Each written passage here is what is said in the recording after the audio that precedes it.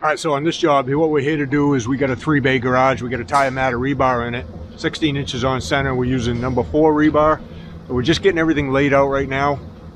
We're going to lay out the long way first, and then we'll lay the crossbars the other way, get them cut up to where we need to do them, and then tie it all together, and then get it up on brick. So we'll show you how we do that today.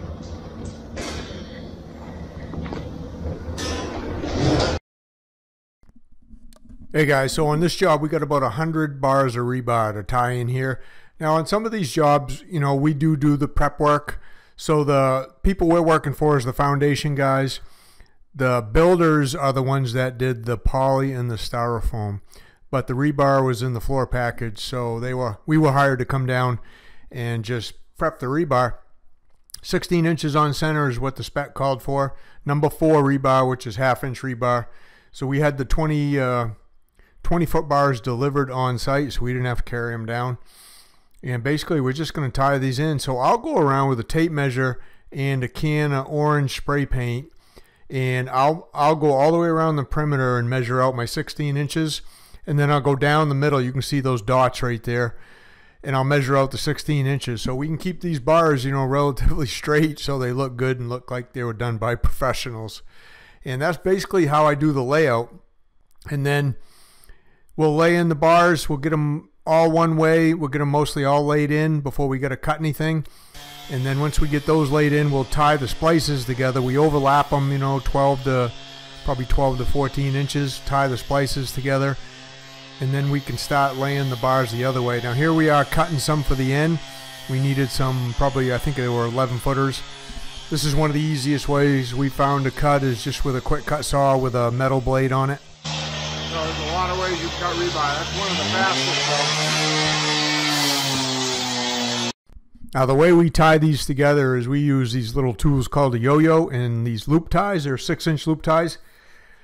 There's a bunch of different ways you could tie these. Some guys like using just wire with pliers and just kind of twisting it around. There's battery powered rebar wire tying guns you can use.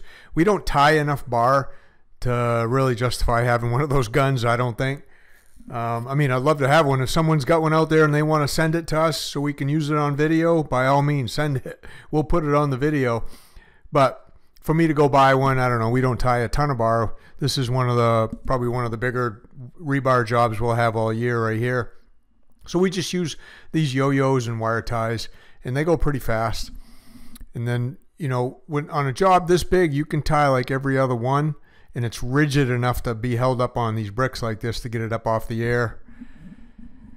And then we'll set our grades. You know, we're going to have some slope to this garage. It's about 6 inches thick. The part way in the back where the man door is there, that's going to be flat. The 3 garage door part is going to be sloped back about 20 feet, back to about where the laser is actually. And then from the laser to that back wall is going to be flat.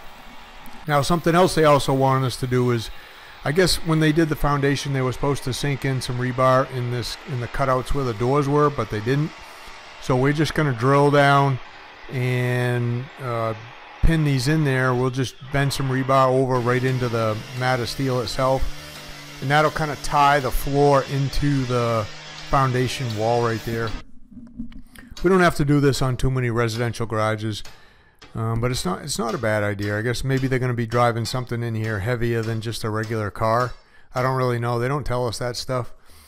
They just said, you know, hey, can you take 5 bars and drill them down in each garage door and then a couple in the man door. Bend them over about, you know, 2.5, 3 feet. Tie them to the mat. So that's what we're doing. I just have a little rebar bender there. That thing's pretty cool. So you can use that for a 1/2 inch bar. You can use it for 3/8 bar. And it just gives you a little bit of leverage for bending over the rebar. Works really good. It's pretty fast. That stuff actually bends a little bit easier than you'd think with something like that. And then we just tie it all together, and it's as easy as it is. So good morning, everybody. It's a Friday. Got a 3-bay garage, about 50 by 30, down here on the ocean in Belfast, Maine. First truck's just showing up about 6:30 in the morning. Got 30 yards coming. It's roughly between a 5.5, 6.5 inch slab. We tied that mat of rebar in there yesterday. Got a little slope to it. Got our regular floor mix 3500. mid-range water reducer.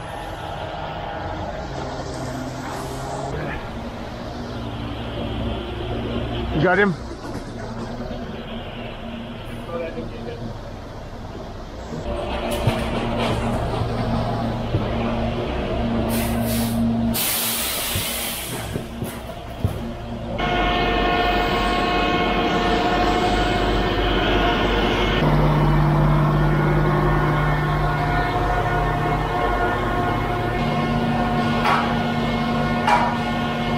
So when he's getting it up the slump, he's got a gauge right there.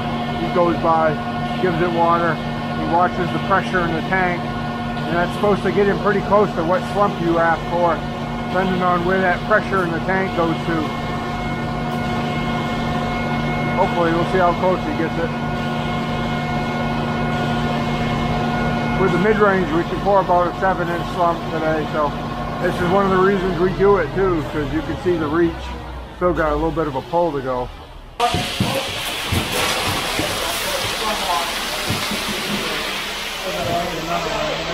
Like a little bit more.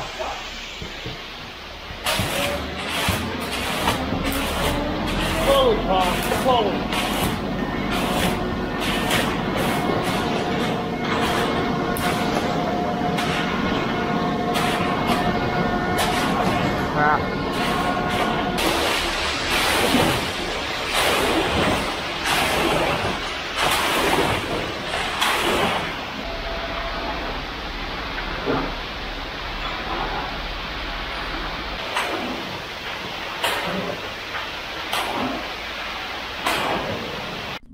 Now, because we're using the water reducer, we can pour a little bit looser slump. This is exactly why we use that stuff for cases like this, so we can get it to the back wall.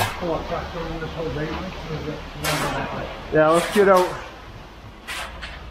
at least to where this straight line is.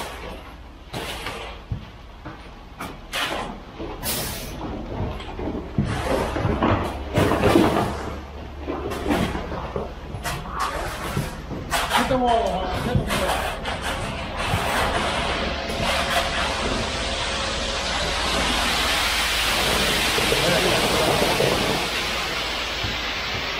Do that again. So this back section of the garage is flat where that man door is from the back of the garage to the front of the garage, but the rest of the garage slopes where the doors are. Down just a little bit. Yeah.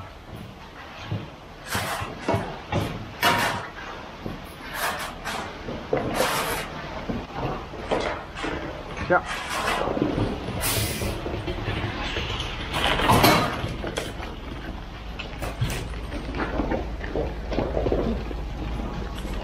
Doing the rebar dance.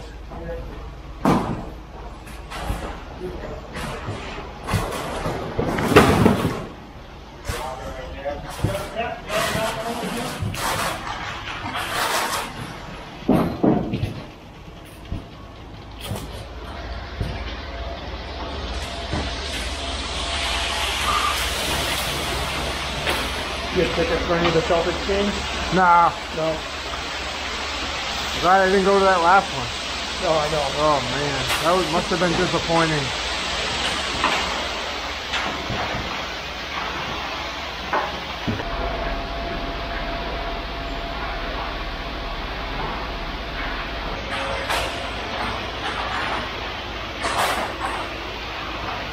Hey Harvey, you grab this chute for a sec. I'm gonna grab the grade stick.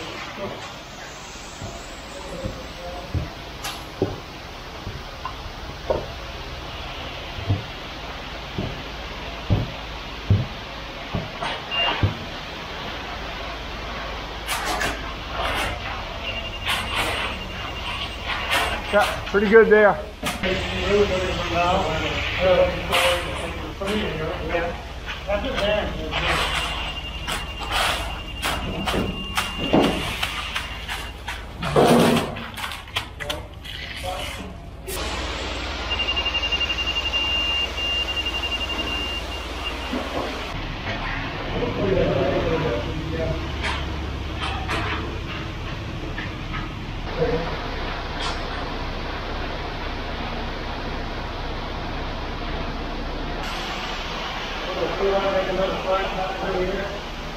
Yeah.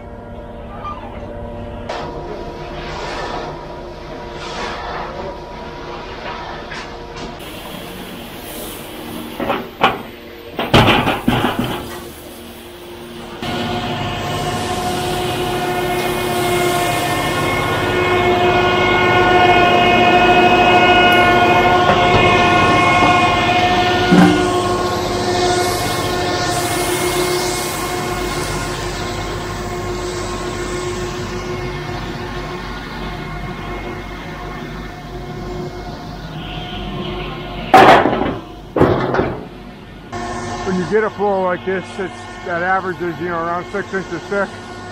It's only going to, 10 yards is only going to go about 500 square feet. So you can dump a 10-yard truck out pretty fast. And, you know, this is 50 by 30, so visually we want to look at, did he go about a third of the way?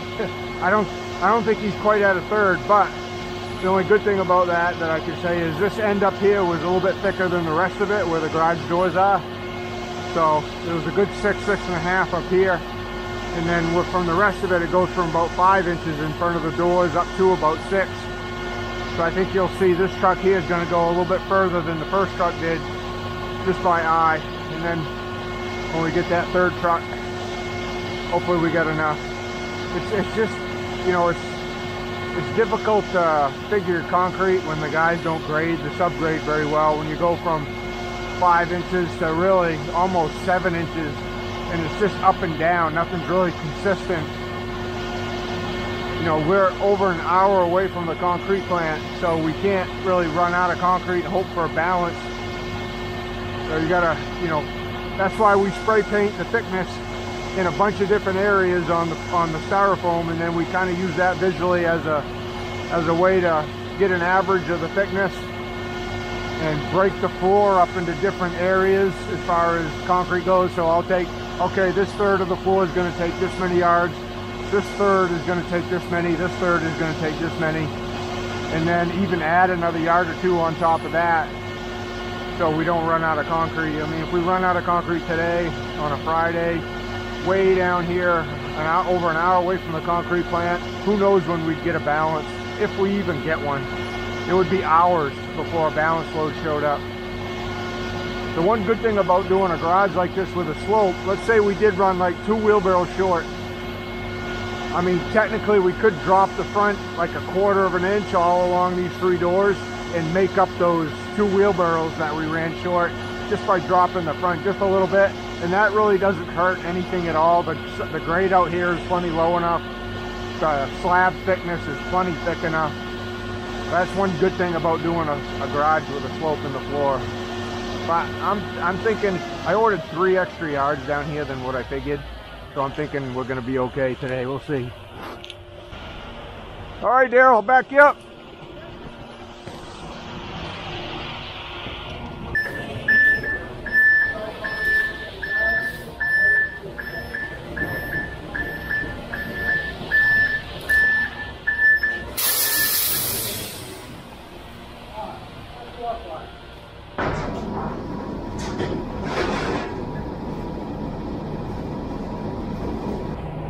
Alright, so with it, that part was flat back there, and then this part all slopes out. What they want to do is keep about the back 9 or 10 feet flat, and then slope the rest of the 20. So I'll make my pads right at about 9 feet across the back, flat. We'll strike those, and then this last 20 feet will slope out the doors.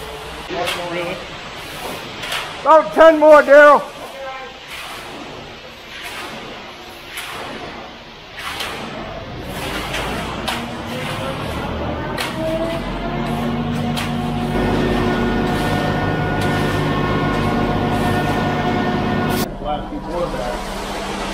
Hit the wall, Hawk. Hit the wall.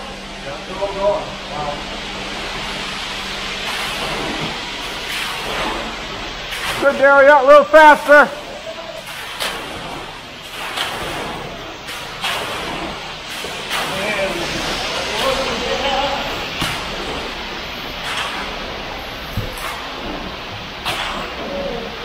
Good. Back in the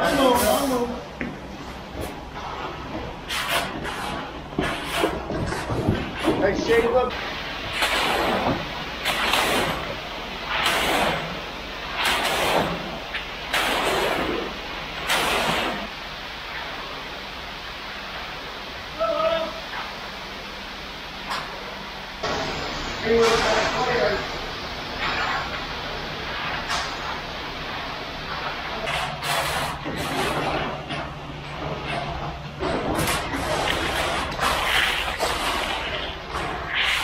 Good now.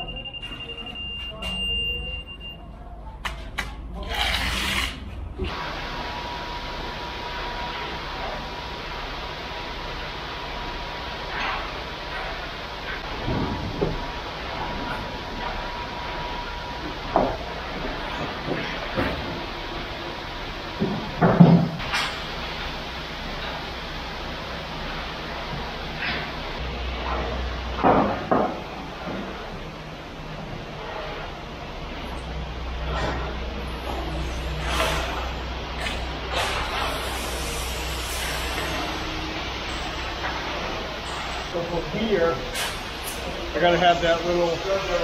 Yeah, there's gonna be a little right there. I think we'll just feather that down onto that 2x. Well, it's gotta be somewhat flat, right? For your garage doors. Yeah, it'll be all right. What? The switch. Oh, I didn't know if that was gonna fit in there. Oh, we'll make it work.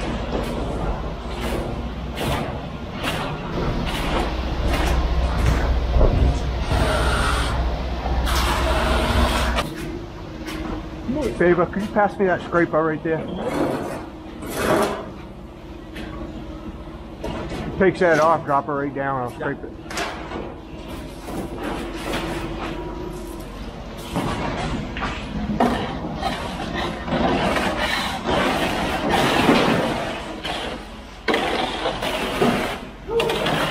You had Rick in there yesterday, huh? You had Rick batching yesterday? Yeah. Oh, you come out of Damascata today? Yeah. Oh, you came out of Augusta. Funny, I texted Joe this morning, he never responded. Really? That's weird. Usually he's right on. Yeah, I know it. Oh well, I'll hold this till you get out. Yeah, he's actually doing pretty good. That's good, yeah. He gets along and all of us good. Good for you guys, yep. I can throw off one time road there somewhere. Yeah, I'll pass Harvey's truck a little bit. Okay.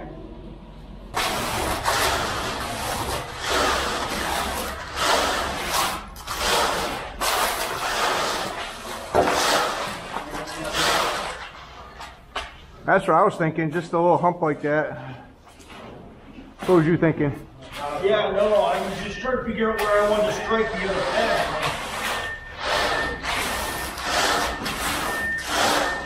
Let me go one more time, just a little bit.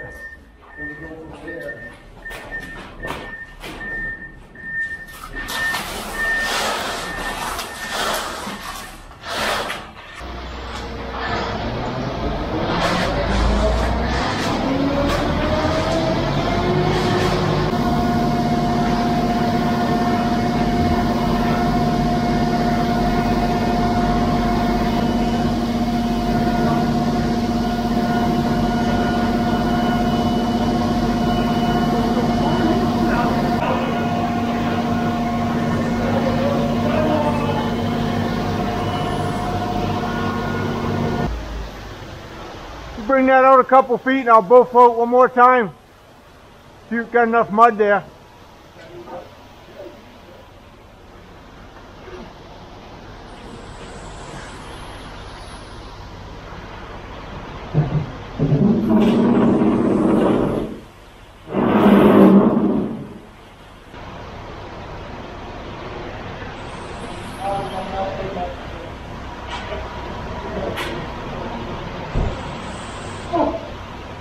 They got me.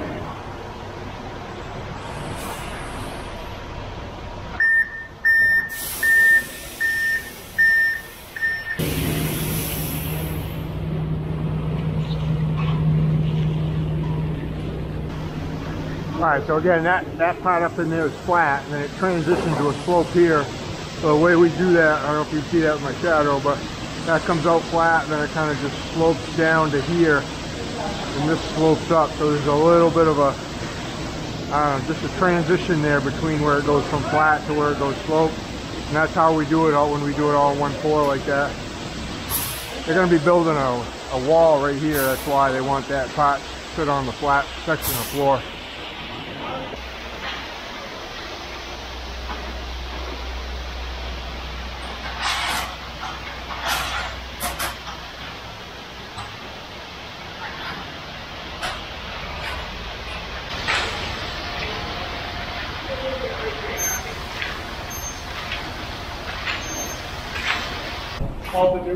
Take a couple swipes right here. Let me mag a little bit.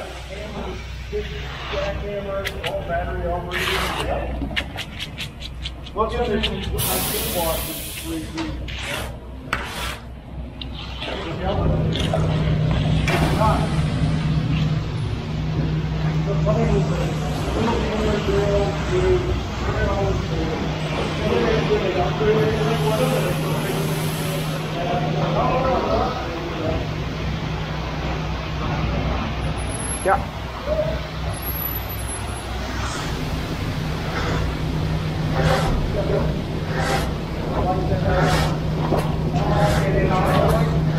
Hold on, I'm low.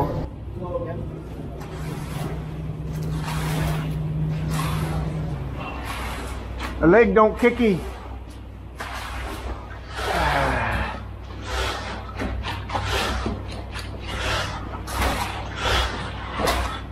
No likey.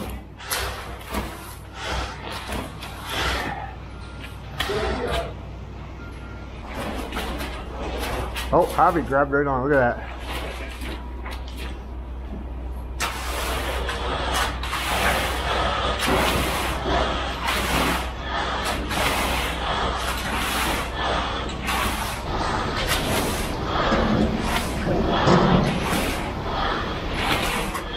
Yeah, pretty good there.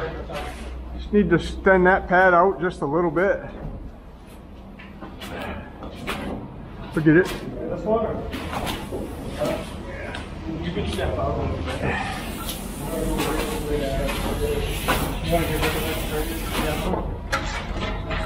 Yeah, I think so.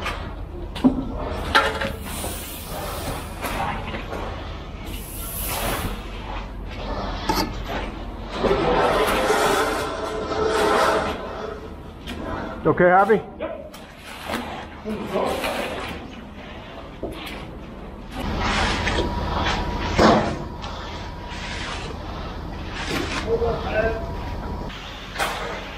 We'll try that right there. Perfect. Am I the first guy to tell you you're perfect? Yes. Yes. Got it on camera. I get a lot of guys that say, "Oh man, that was great. Thank you. Good thing you know it's perfect though." That's the pinnacle. That is, yeah. I finally found. Go my back and tell calling. Joe you're the pinnacle today. You're the standard. Don't do that. You set the bar. Dude, my ego's high enough without your help. Having you add to it is just, I mean, it's sending me into God mode. That's what we're here for, to add to your ego.